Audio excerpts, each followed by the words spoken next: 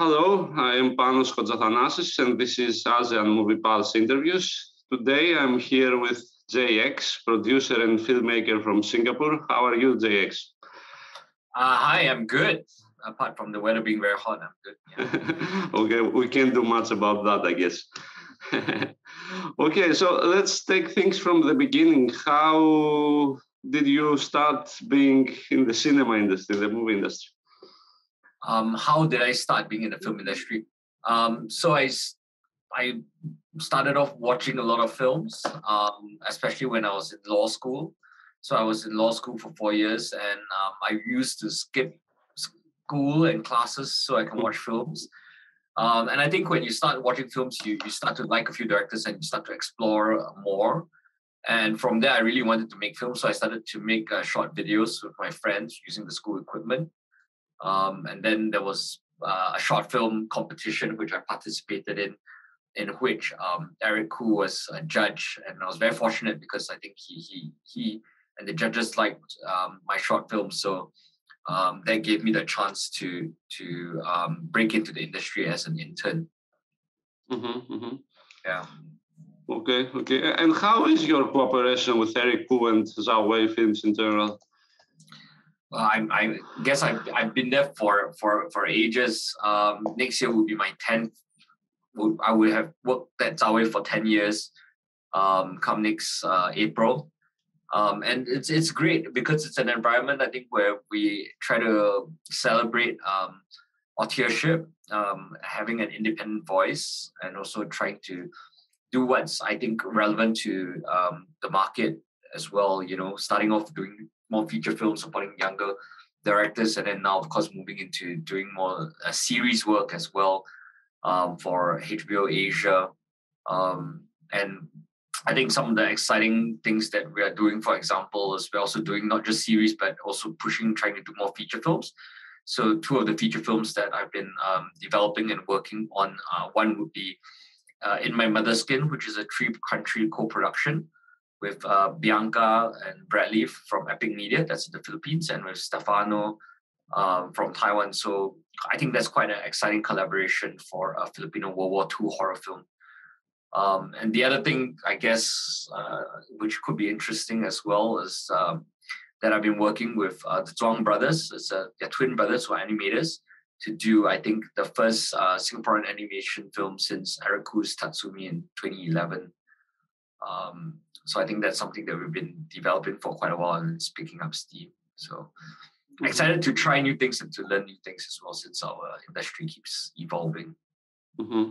So you have been with Eric Khoo since your 20s, right? Since 20 something? Yes, he's robbed me of my youth.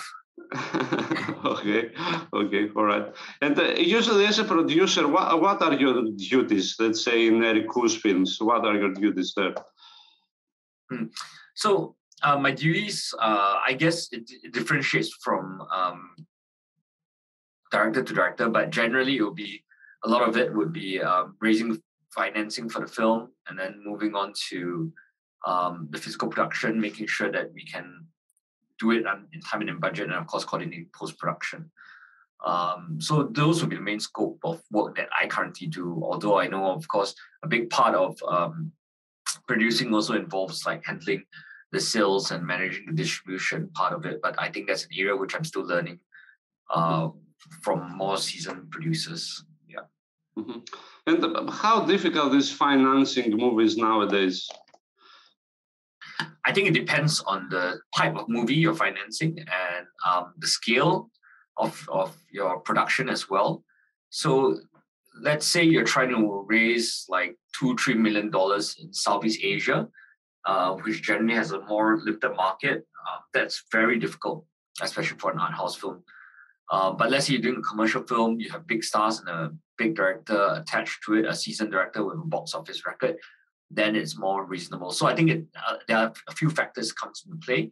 I think definitely the director's reputation is one, the stars that are attached to it, the nature of the project, that means the ability to hit different markets is also important, whether it's able to travel internationally as meant for more a domestic market, the size of the domestic market as well. Obviously, Singapore has a very small domestic market. because we're a very small country of about 5.6 million. So even though we have a very high cinema going rate, also our appetites are actually more geared towards international films.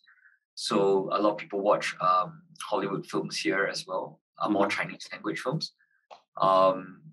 And I think last year there was only one local film in the top 10 in the box office. Of course, then when you raise more micro budget features, then I think that's where it becomes a lot more sustainable. Because there are grants from across Asia, which you can tap onto, and a lot of Asian producers are also savvy enough to work with European co-producers often, because they have good grant opportunities there as well, and that helps to make us easier for us to finance films and to reduce the risk for our investors. So in general, would you say that you are in favor of co-productions with European countries in particular? I'm in favor of co-productions with any country, to be honest, as long as it is. I always believe it's not just about the money, but it's about the value add to the film as well. In terms of, and some of the best experiences I've had is really working with crew from different countries, learning how they do things, seeing how they do things. And it's this exchange of ideas that allow us to improve our craft as filmmakers, I think, in terms of the possibility of what we can do as well. So I wouldn't limit it to just Europe. I think increasingly there's more avenue to just co-produce within Asia and to finance it. So In My Mother's Skin would be a good example where we used just Taiwan funds and also Filipino government grants to finance the film. And maybe if there are more grants coming out from Southeast Asia, then we'll see a more diverse, ambitious landscape for cinema in the region. Okay. And you mentioned there was one local movie in the box office last year. Which one was it? There's only one that can be, right? By this, our only consistently successful commercial filmmaker, which is Jack Neo. So he has a style of filmmaking, and I think a lot of his films are a bigger budget, but how he's able to finance it is through very blatant product placement. So that's an unfortunate reality where the person holds up and tells you that this is the best product in the world in the middle of the film, which I think it's, I guess, a style. Yeah. Okay, I get it. And so, how would you describe Singaporean movie industry in general at the moment? I think we have great landscape, to be honest. I think we've done very well for a small country, especially in the festival circuit for more independent cinema. So you have a new wave of Singaporean filmmakers like Wu Junfeng, Anthony Chen, who is obviously doing very well. Kirsten Tan, whose first film, Pop Eye, won a few awards at Sundance. I believe she's currently working on a second film, amongst other filmmakers who are emerging. And I'm actually even more excited about the younger generation after them, who I feel is asserting their own ideas of what Singaporean cinema can be, separate from a more Eurocentric audience. I think that's quite interesting. So they are trying to find ways to represent, for example, language in cinema. I think that's because most of Singaporean cinema often would be spoken in Chinese, because that's the way how most of the West still views Singapore. That if Singaporeans speak English, it is very abnormal, very weird, very strange, right? But actually, English is the dominant language in Singapore. It's just what we're used to, and I think this is a certain bias.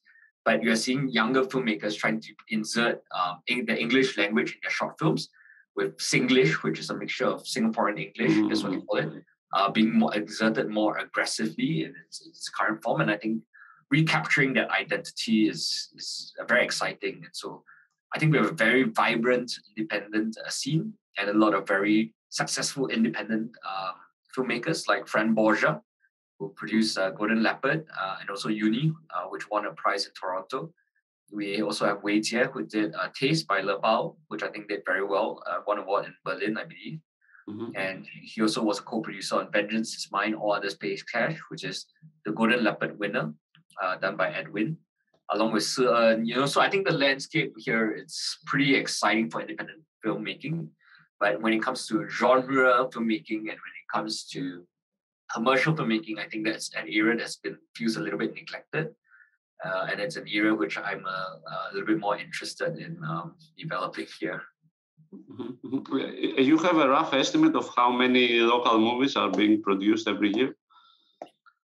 It varies, but at the peak, I think 2-3 years ago, we had about like 10 to 12 on average.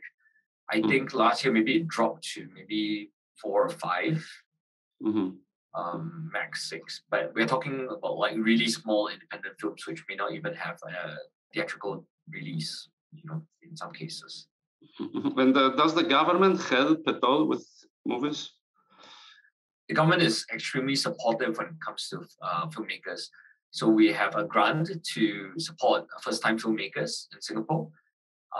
It is a grant, I think, that goes up to 300 SGD. So that's about 220 euros. And that really goes to first and second-time filmmakers to make their feature films.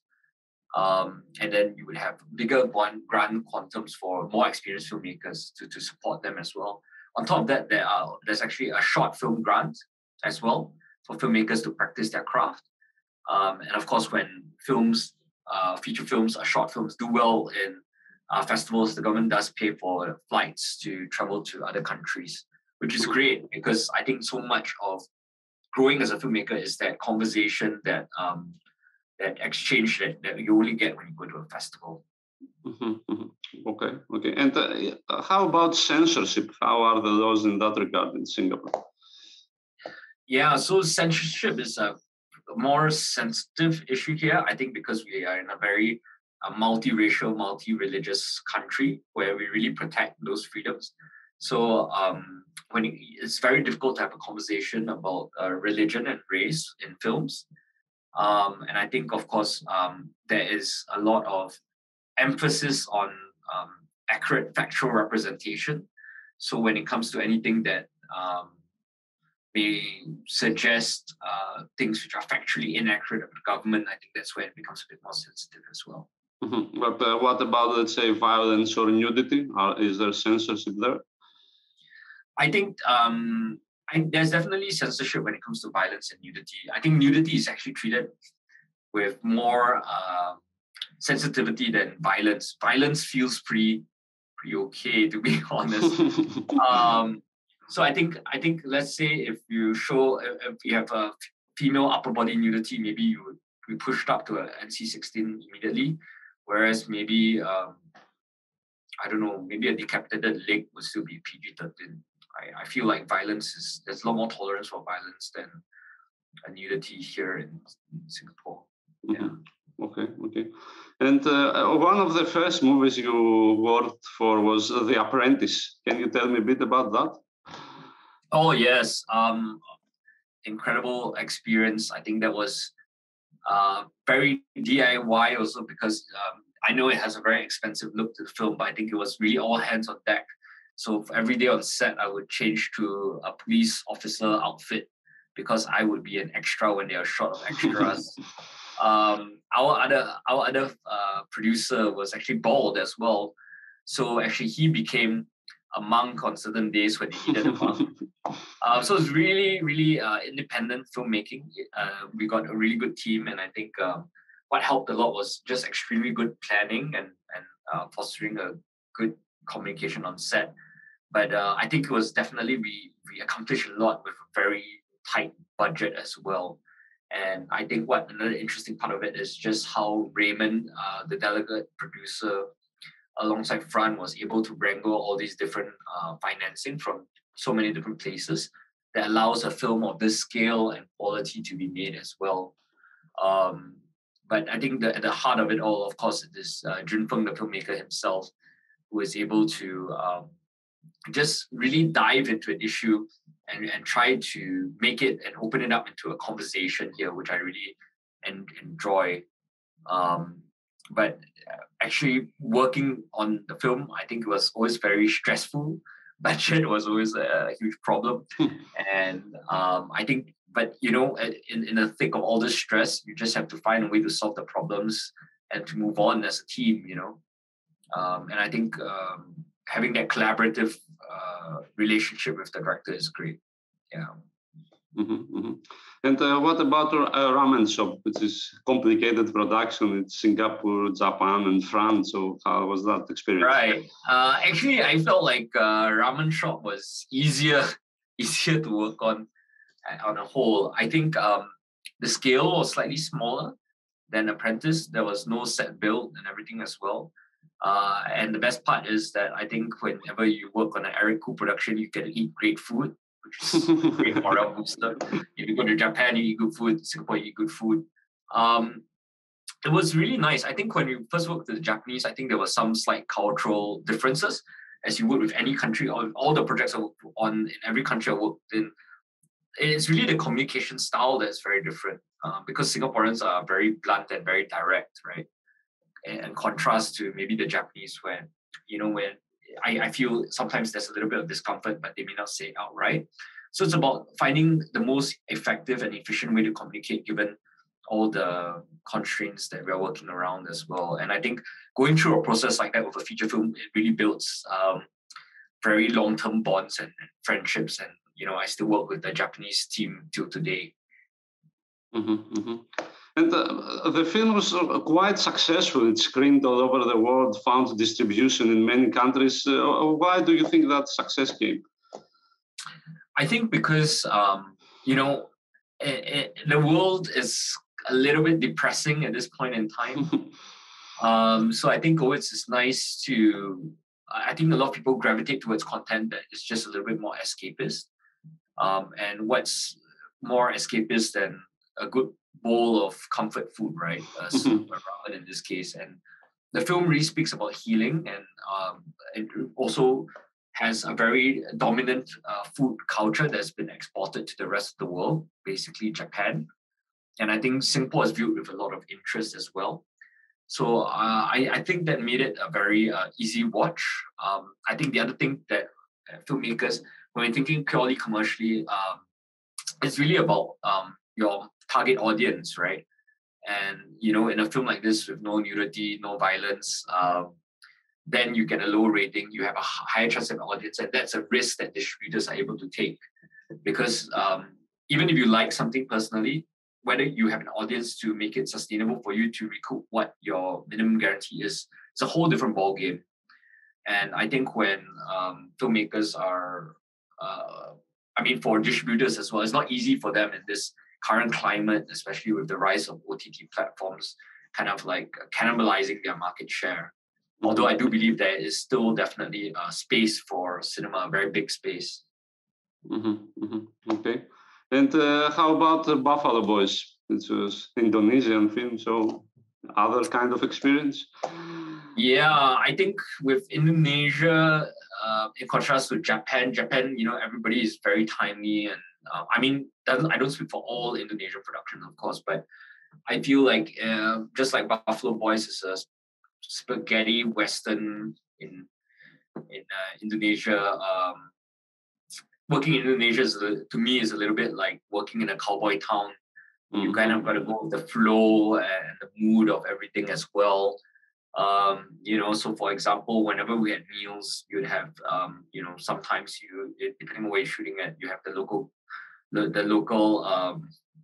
what's the right word to use? The local enforcers come down to eat with you. Oh, really? Yeah. And then what was really surprising to me, I was a non-believer before, is that they have this thing called a bomo. And a bomo is like a witch doctor as well. So basically what they're brought to set is to bless the set and to clear the weather. So I remember watching once thinking it was going to rain. But they just called the bomo, and the bomo started chanting. And I was shocked, I saw the clouds literally part around the set.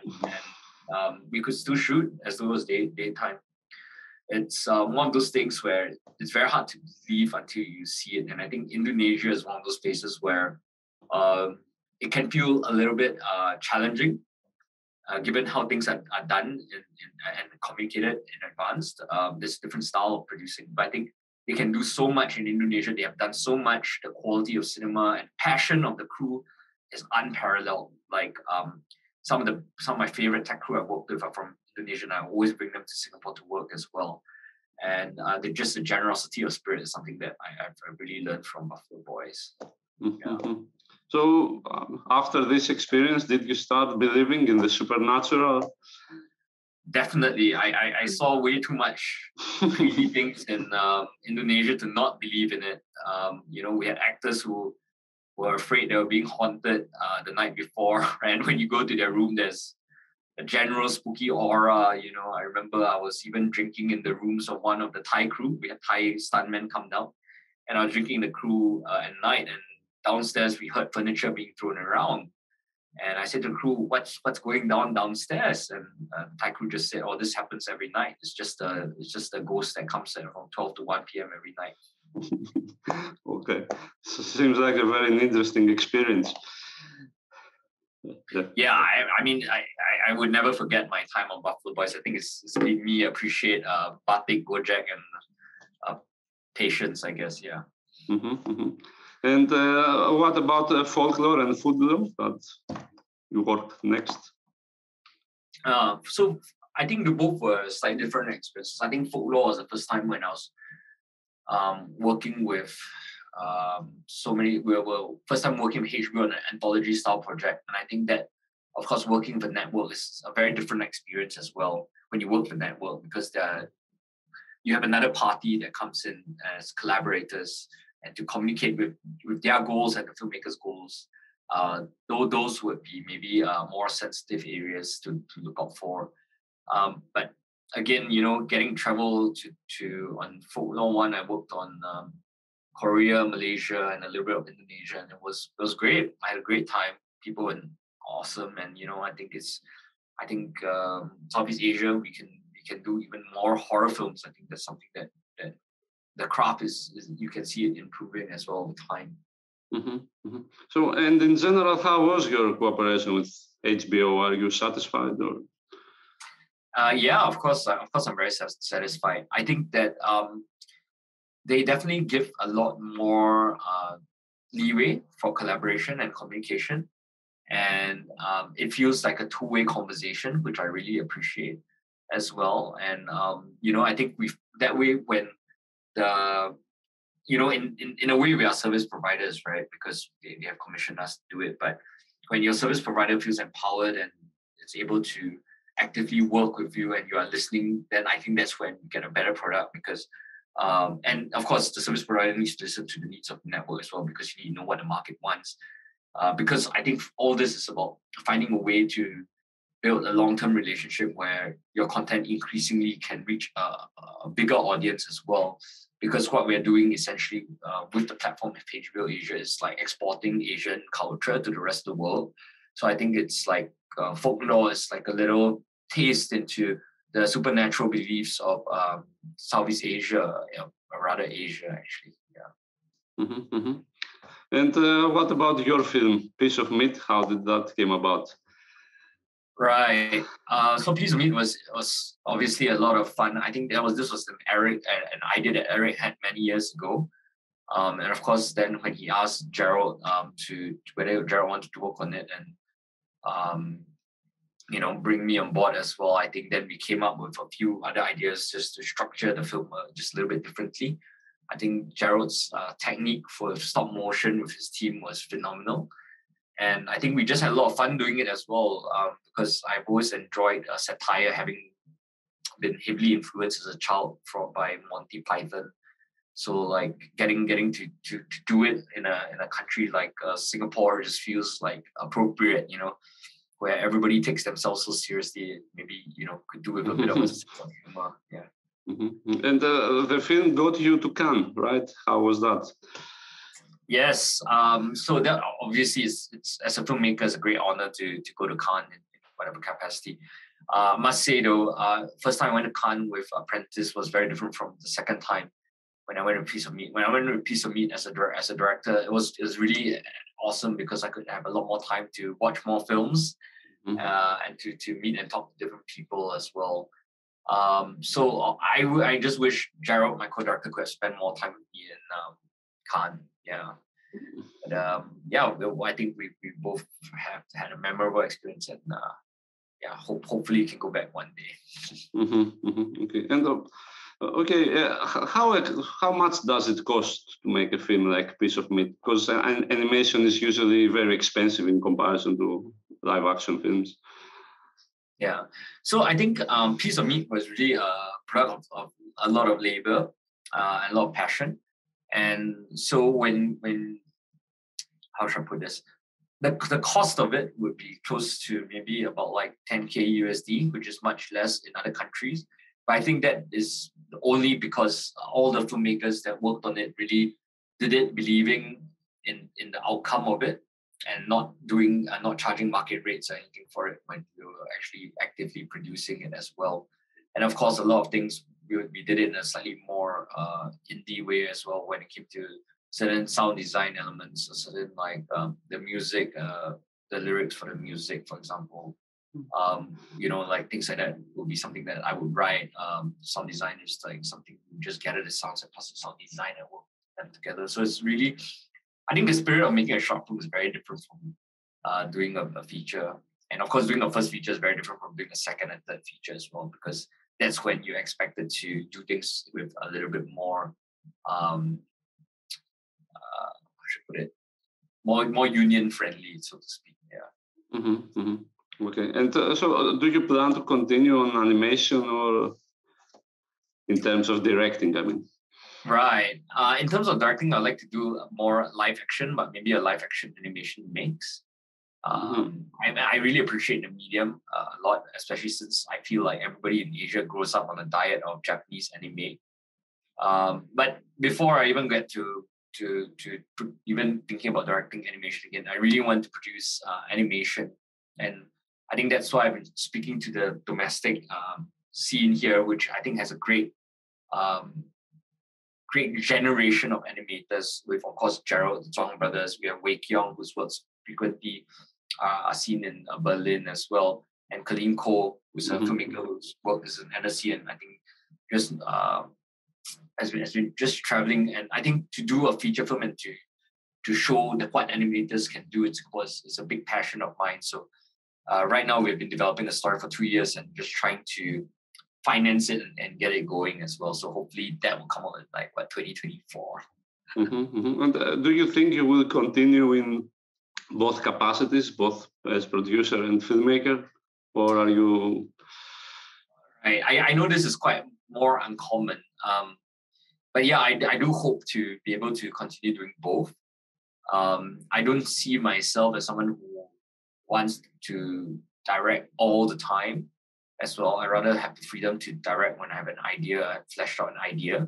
And then of course, when it comes to producing, I just really enjoy working with people who I really respect, and to find a way to see what they had in mind at the beginning and see how they transform into something real as well. That just brings me a lot of joy and pride, I think. Yeah.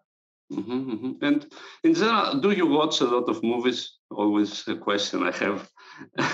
Right. I don't know what a lot is. If you ask me whether I watch as many movies as you do, I don't think I won't be able to compete.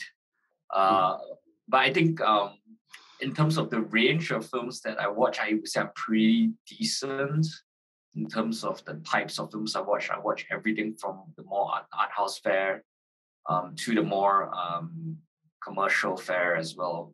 So, for example, recently I watched the Telugu film RRR, which is great.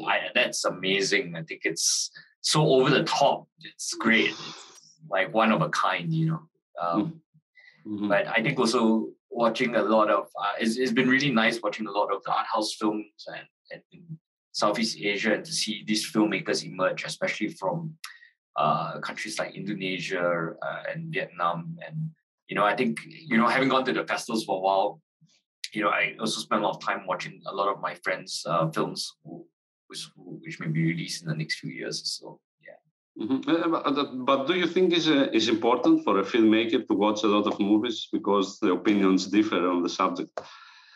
Wow, that's interesting. I would say, of course, you must watch a lot of films. I believe that you must watch a lot of films. I do agree. But I feel like on that note, also, I'll say that you can't just watch films to be a filmmaker.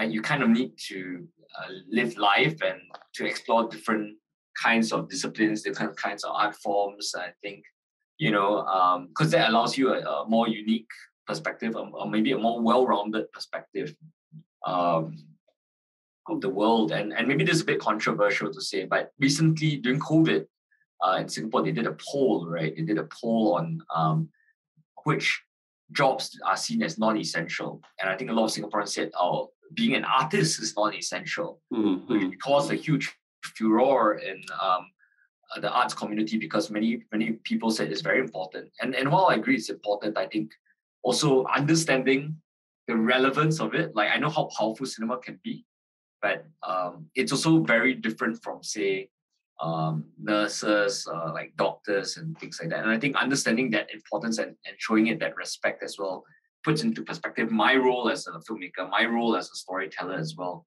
That it's not just my altruistic vision that I'm imposing on my subject, but it's about having that relationship and that ability to listen to what the subject is actually trying to do and on what they're trying to and why they're trying to do it, and the struggle that allows me to form maybe more diverse connections than I would have initially had.